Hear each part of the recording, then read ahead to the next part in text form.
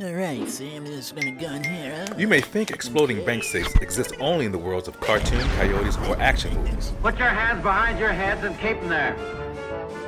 But in the 19th and early 20th centuries, attempts at blowing up banks was a real thing. Catch me if you can, coppers.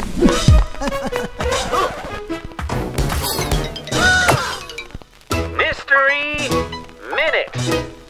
Saving money by breaking the bank?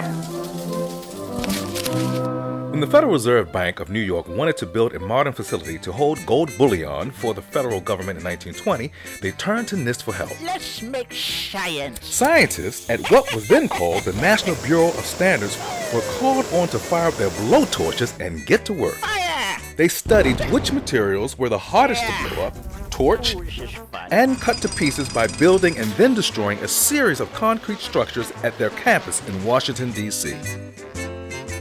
Out of the rubble arose a scientifically based answer. A system incorporating both steel and concrete was much stronger than one that relied primarily on the density of the building's walls. The results of NIST research saved the Federal Reserve $1.7 million. Money bag. It was truly a case where science saved the government money twice, once in construction cost savings and again through enhanced security. The changes that NIST suggested made the new vault 5 to 10 times more secure than other bank vaults. What? What?